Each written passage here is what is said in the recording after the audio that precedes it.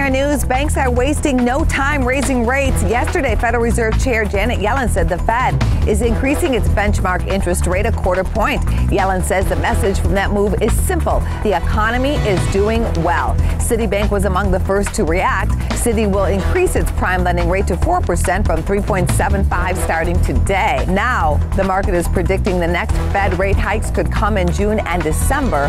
Also on the news, the stock market soared as bond yields tumbled. Big news on Yahoo. The Justice Department is indicting 2 Russian spies and 2 criminal hackers in one of the massive breaches of Yahoo's email system. That indictment includes multiple charges and are part of the largest hacking case ever brought on by the U.S. GoPro is on the rise. The stock rallied in the after-hours session on plans to cut 17% of its staff. And Oracle's cloud business is lifting up the software company.